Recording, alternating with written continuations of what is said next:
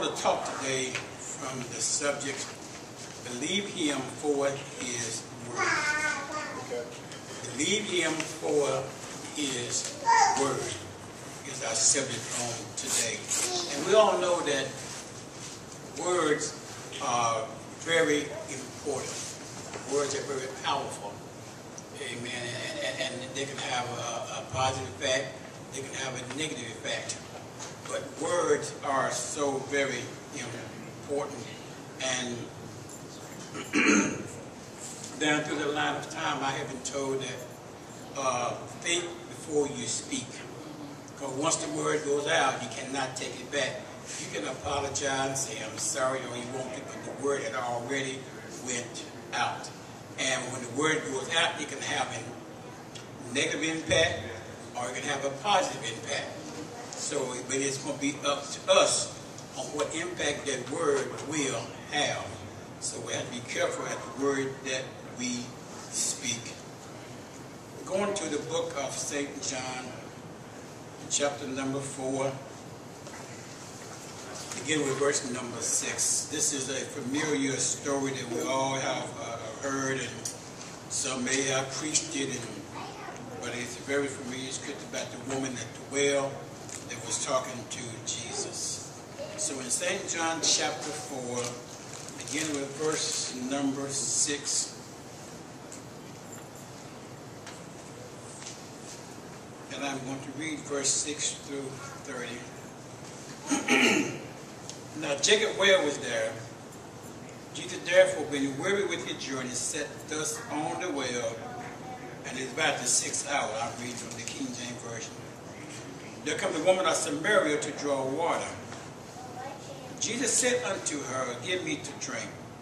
For his disciples were gone their way into the city to buy meat. Then said the woman of Samaria unto him, how is it that thou being a Jew, askest a drink of me, which am a woman of Samaria?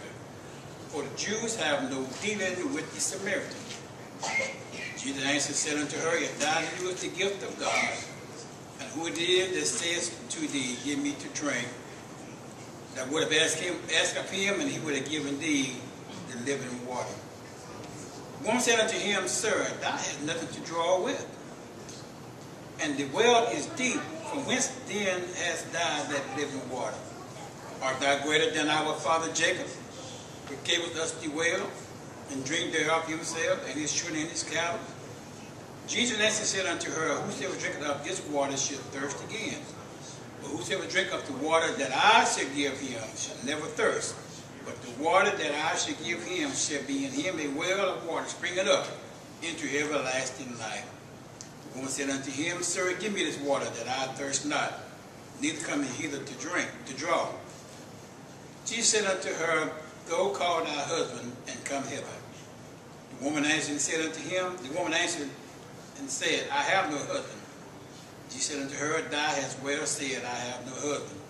For thou hast 5 husbands, and he whom thou hast now is not thy husband, and that thou saidst the truth. The woman said unto him, sir, I perceive that thou art a prophet. Have Father worship in this mountain, and ye say that in Jerusalem is the place where men ought to worship. Jesus said unto her, woman, believe me, the hour cometh when ye shall neither in this mountain, nor yet at Jerusalem worship the Father. You worship ye not, you know not what.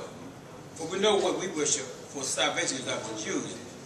But the hour cometh, and now is, when the true worshippers shall worship the Father in spirit and in truth. For the Father seeketh such as to worship him. God is a spirit, and they that worship him must worship him in spirit and in truth. The woman said unto him, I know that Messiah cometh, which is called Christ. When he is come, he will tell us all things. Jesus said unto her, I am that speak unto thee, am he. I that speak unto thee am he. And upon this came his disciples and marveled that he talked with the woman, yet no man said, what speakest thou, or why talkest thou with her? The woman then left her water pot and went her way into the city, and said to the men, come and see a man, which told me all things that ever I did, and not this to Christ. Then they went out of the city and came unto him.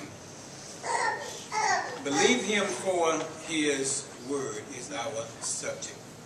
And we know the story about the woman, and it was intriguing to me that when he asked her for a drink, she said, how is it that you, being a Jew, me being a Samaritan, you get me for water? Because we had no dealing with one another. What had happened back in the olden times, the Gentiles and the Samaritan had hooked up together, and some of them married them. They married each other, you know, and so the Samaritan didn't like that at all. The Gentile was mixed in with them. So therefore, that's why they would have no dealing with the Jews. And so, but I looked at her and I said, now, why would she say that how did she know that he was a Jew? And back then, the way they dressed identified their religion. And just like today, now you see men walking around, they got the turban around their head, you know that they're not of the Pentecostal faith. We know that because of the way they dress. And you see how the Muslim dress, and we know that they're not of the Pentecostal faith. So their dress identified their religion.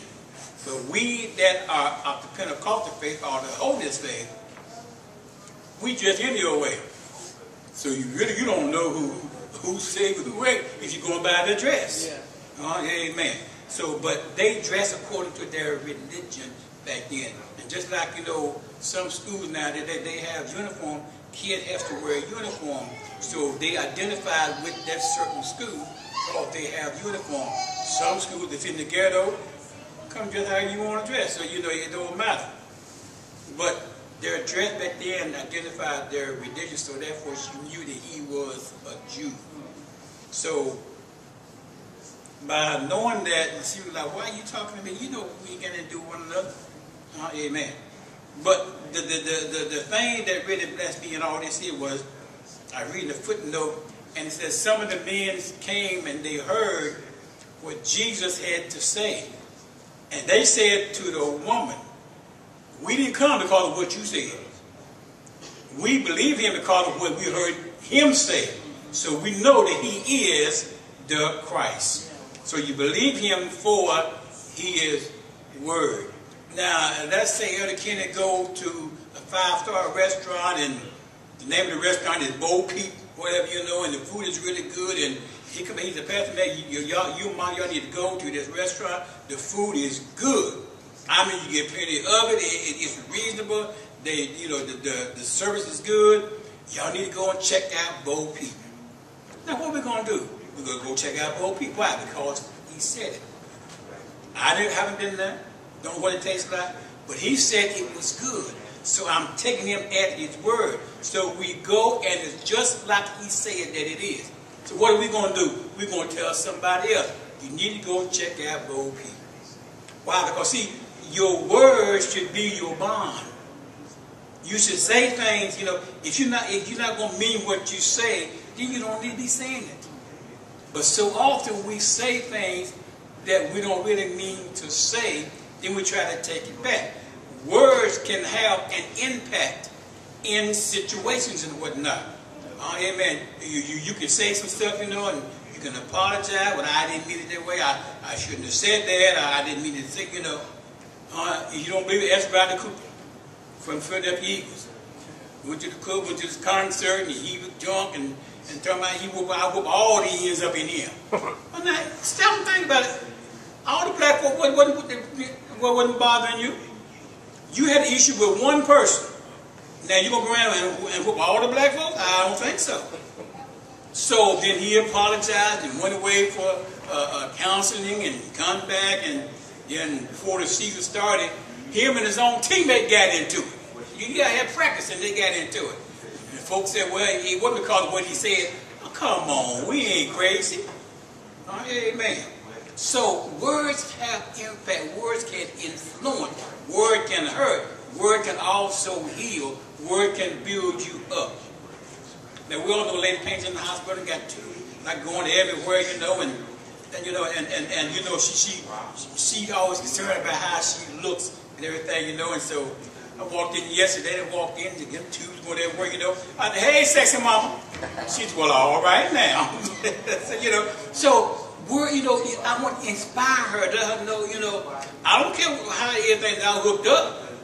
You still mine. You still look good to me. I don't care how you look to anybody else, but you all right with me. So, in situations like that, you know, it's good to say an encouraging word, you know, to help build. Not saying that she was down, but, you know, it's just good to encourage one another through words. And I'm just about finishing. We're going on. And in St. Matthew's, you can turn as you want to, chapter 8, verse number 16.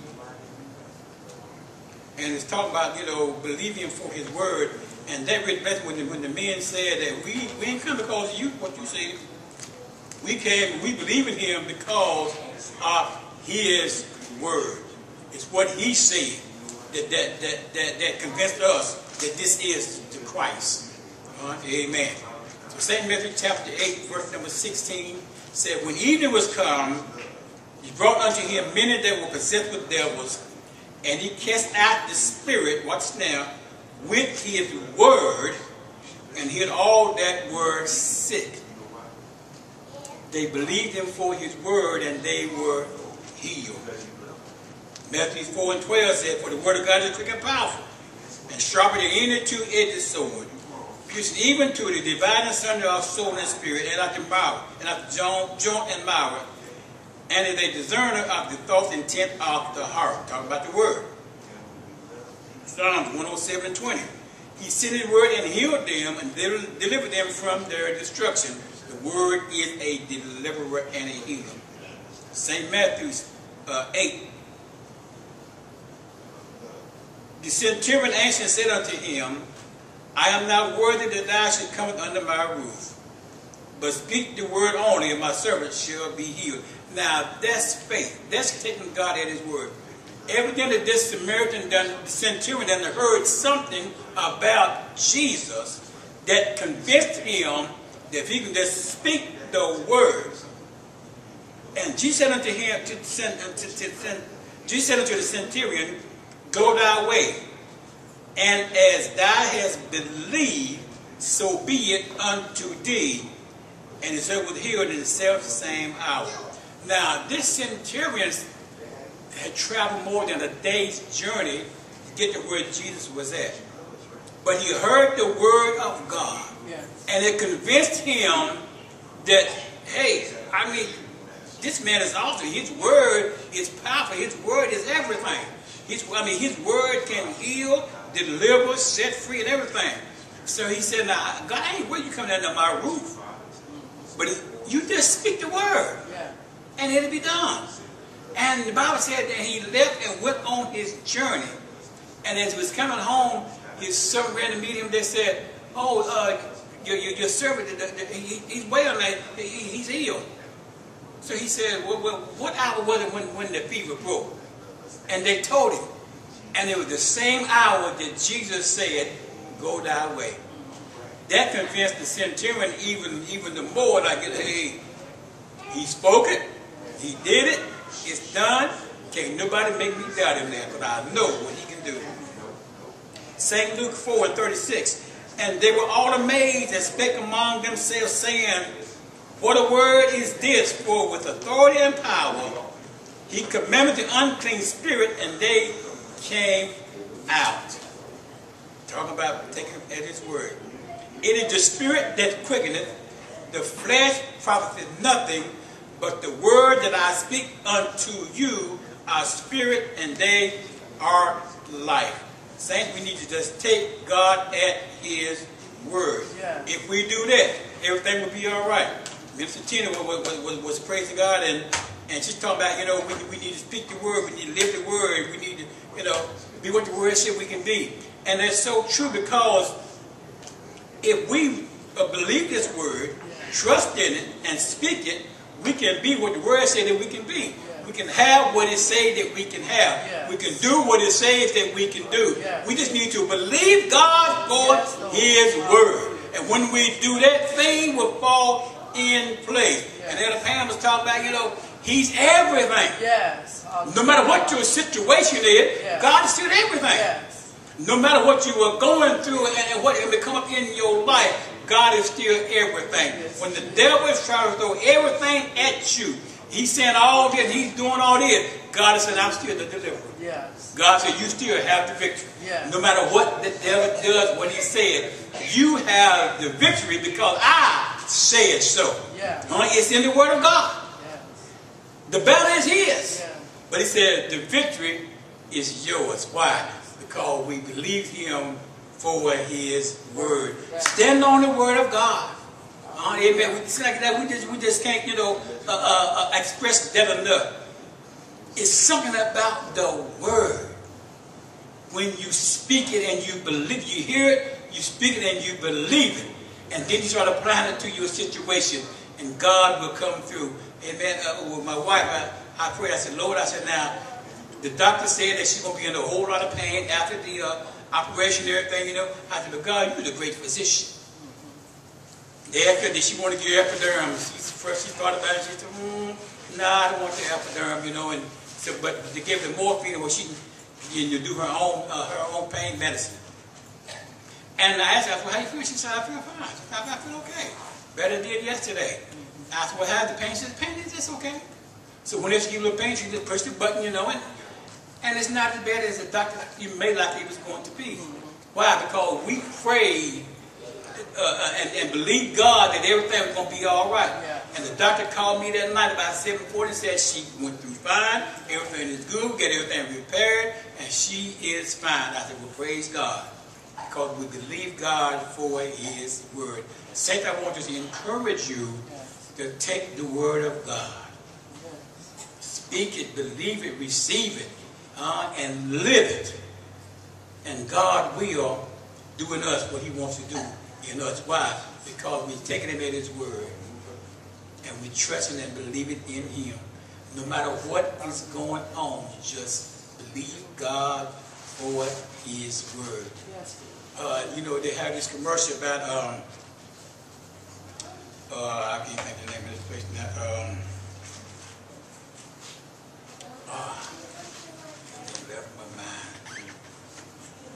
It's a company. They travel. They deliver supplies to your business or whatever, and one of the slogans is, "You can't go wrong when you buy right." I can't remember the name of it. Something Mason. Anyway, you know what I'm talking about. Anyway, you can't go wrong when you buy right. And my slogan is, "You can't go wrong when you do right." You can't go wrong when you do right. Yeah. So if we do right, we ain't going wrong. So we thank God for the word. We pray that something was said, amen, that will encourage you and that it will bless you. That we take this word and apply to our life each and every day. Speak the word over your children, over you, and over your finances and everything. And let God do what God wants to do. He wants to bless us. Yeah. Psalm 68:19 said he loaded us daily with benefits. Why are we going without? We have everything we need. And why are we going without? Because we're not believing him for his word. But starting today, we're going to believe him for his word. And whatever he says, that is the final authority. Because the word is the final authority in our life. Amen. And we believe that we can change our life through the power he made available to us through his word.